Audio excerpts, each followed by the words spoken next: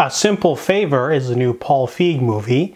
I have a really good track record with liking Paul Feig's movies. I enjoy Bridesmaids and The Heat, Spy. Ghostbusters is okay.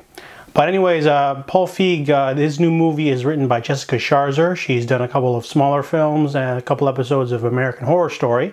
And this movie is about a mommy vlogger by the name of Stephanie, played by Anna Kendrick.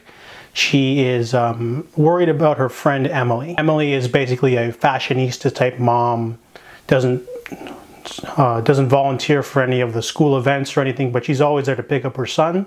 She's the type to walk around in like women's suits and things like that, and like weird clothing that other people would not be able to pull off. But the two of them become friends after their sons want to do a play date. So the movie does a really interesting thing by starting with the vlog saying that Emily's missing, then going back and showing us how Emily and Stephanie became friends. And then they sort of suck you in and show you a lot between their relationship in a short amount of time. And the movie only gets more twisted from there. So what I really like about this movie is that it's unpredictable. Really strong acting work from Anna Kendrick and Blake Lively. The two of them work so well together. And the movie has a sort of slick coating of black humor, razor sharp dialogue. The characters feel really real, well done.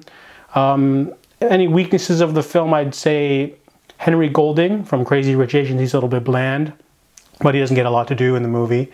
And then there's also the ending gets a little off the rails a little bit. It's a little ridiculous. Even the woman sitting next to me was like going like this at the finale. But other than that, the movie sucks you in. It's got a really great story, interesting characters, really good acting. I definitely really enjoyed A Simple Favor, so I give it a 7.5 out of 10.